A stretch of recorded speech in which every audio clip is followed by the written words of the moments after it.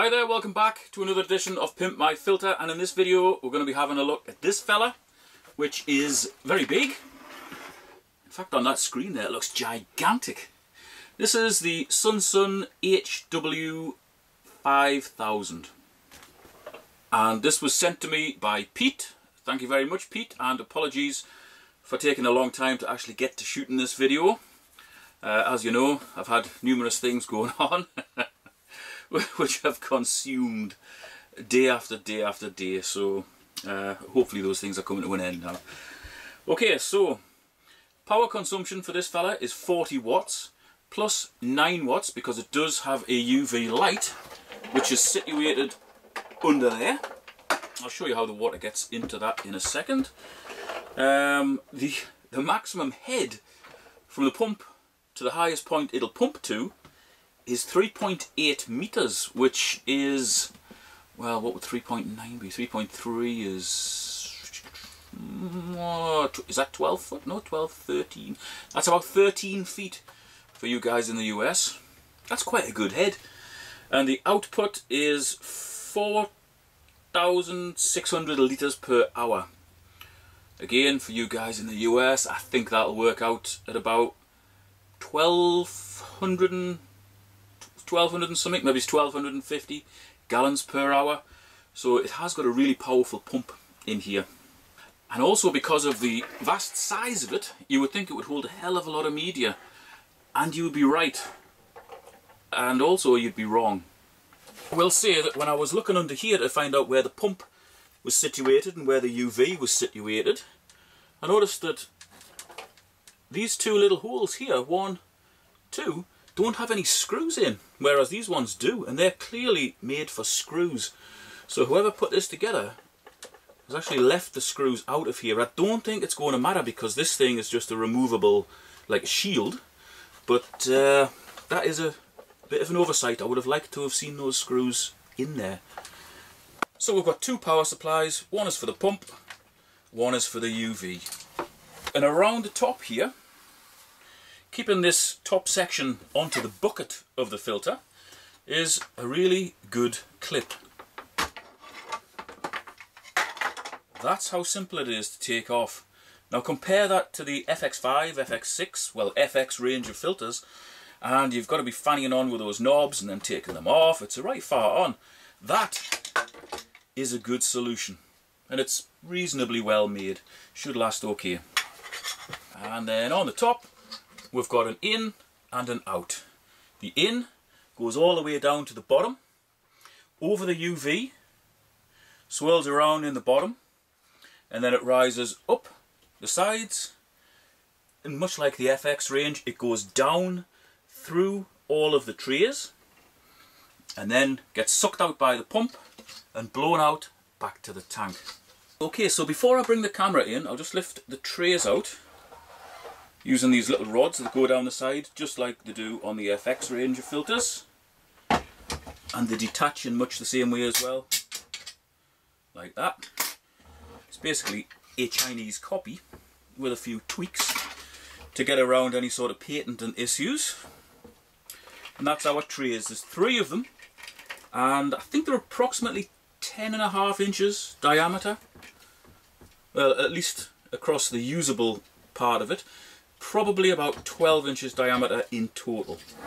Then inside the filter, that is our in pipe, so that goes all the way down there.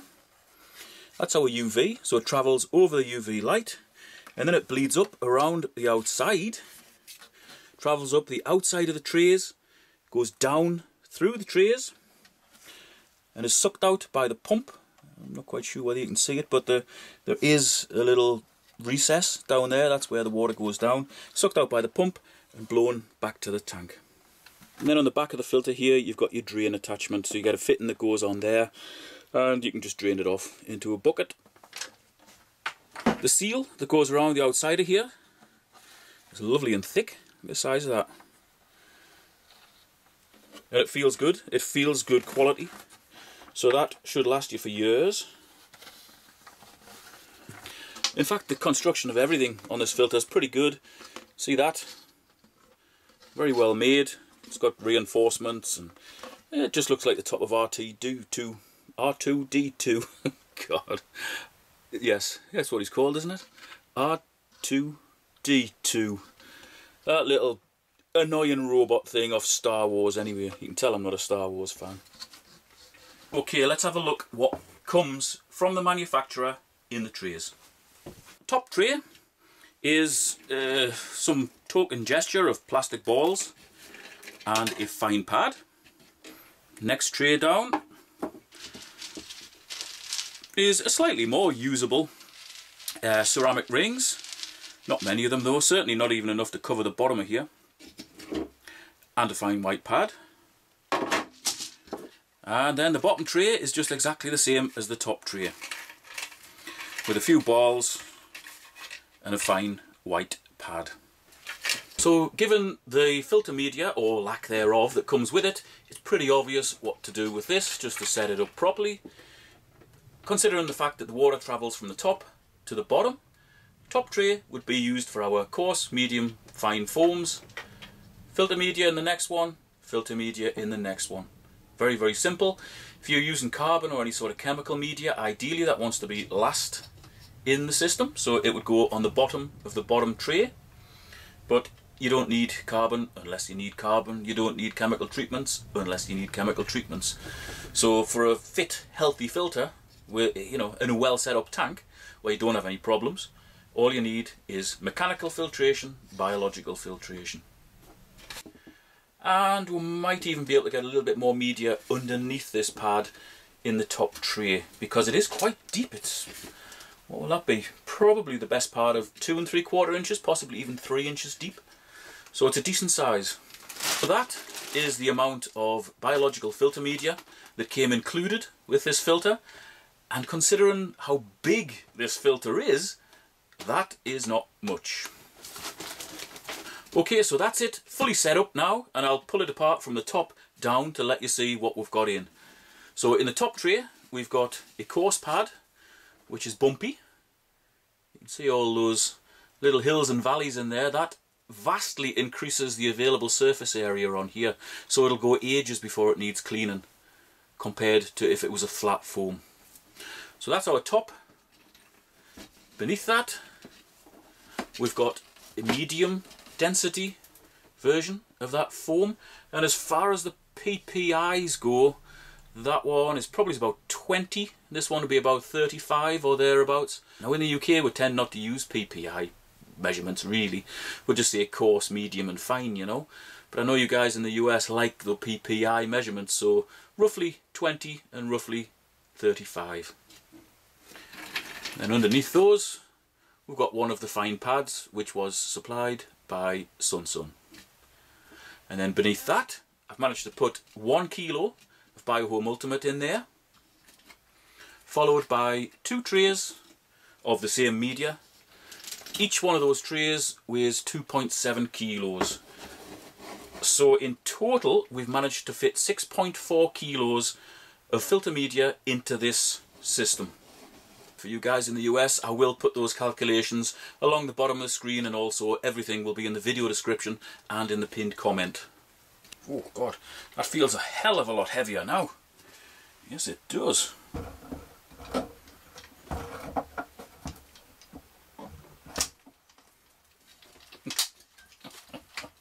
Come on, over here. And this is the problem.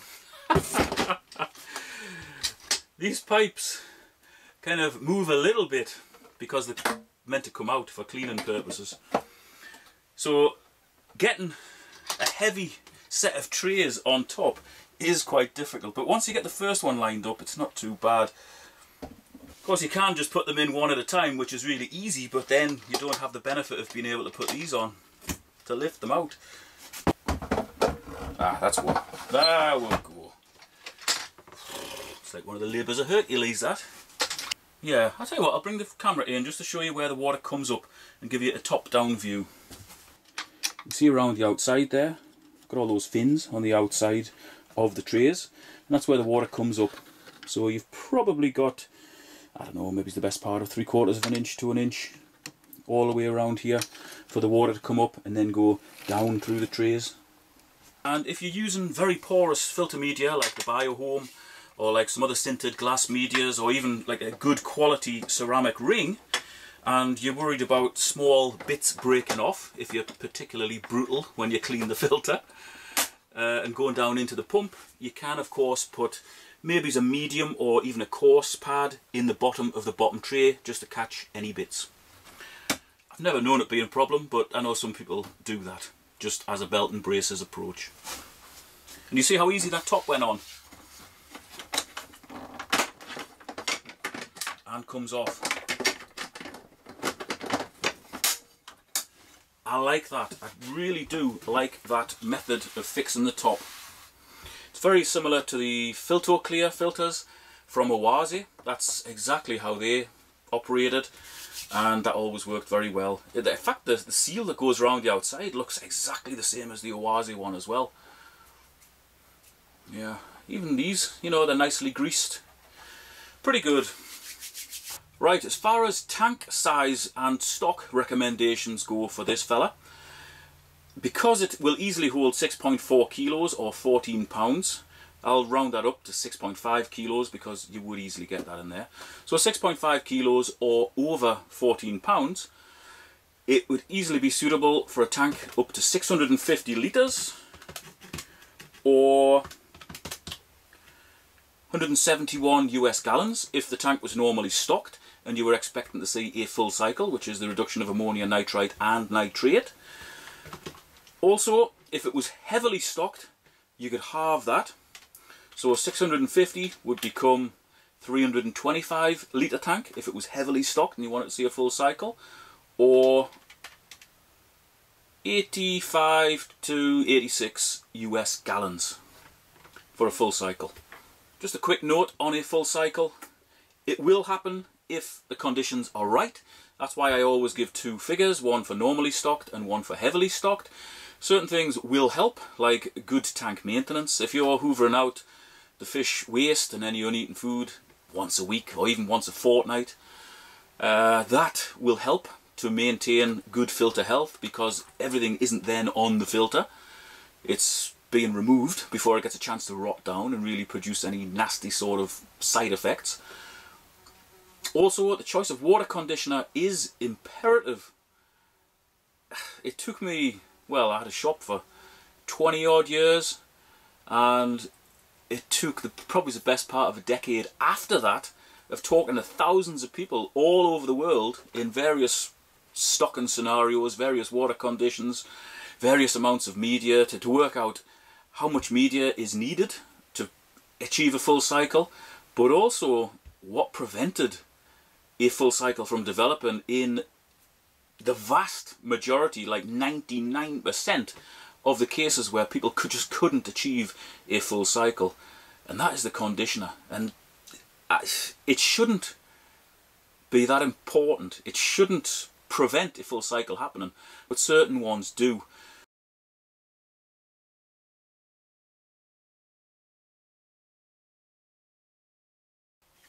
So enough of that. Let's get on to what fittings come with this thing.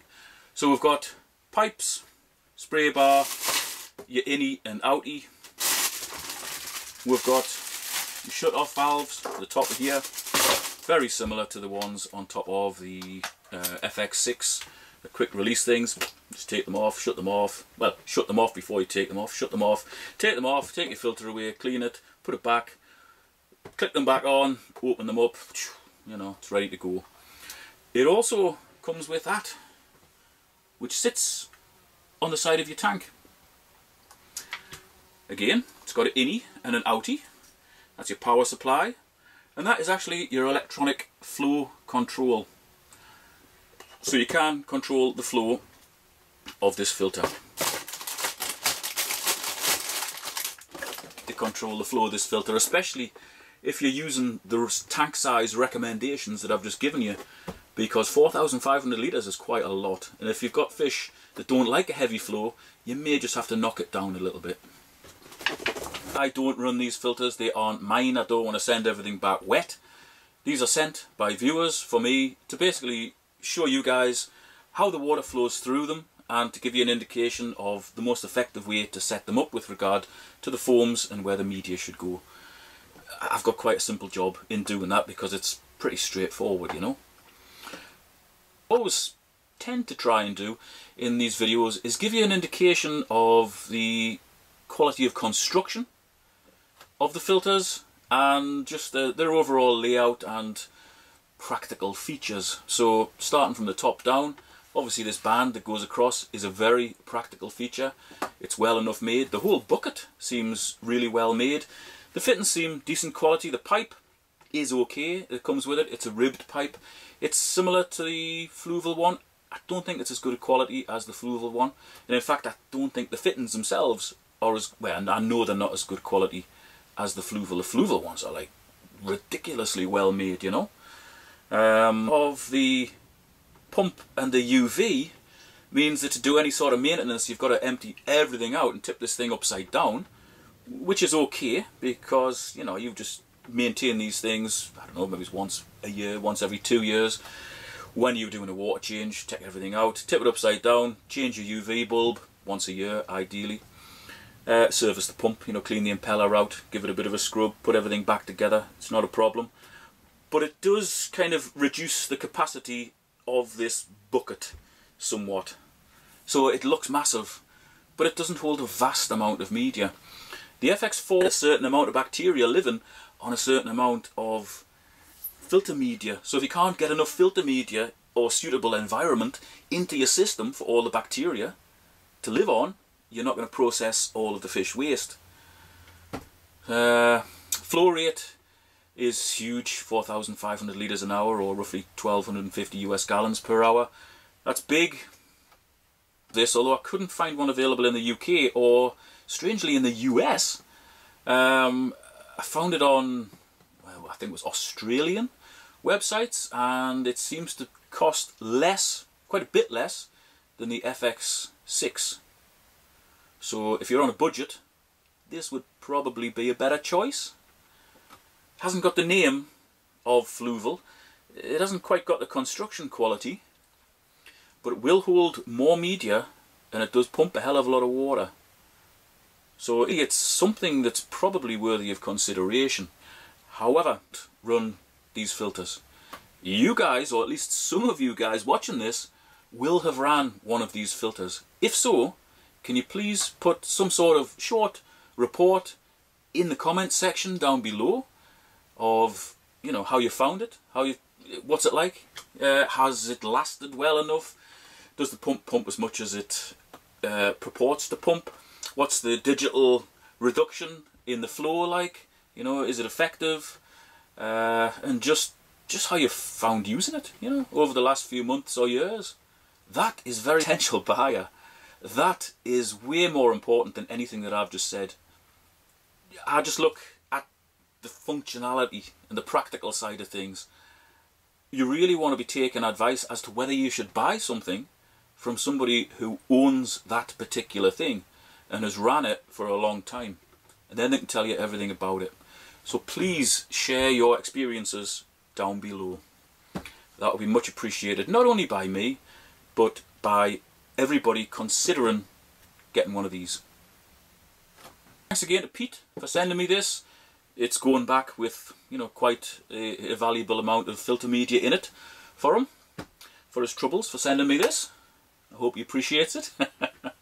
I certainly appreciate him sending it, because, you know, from a selfish point of view, it helps me, because when people phone up, send me an email, and they say, I've got filter X, Y or Z, I know how it works, where the water flows through it, strengths and weaknesses, and how much media can fit inside it.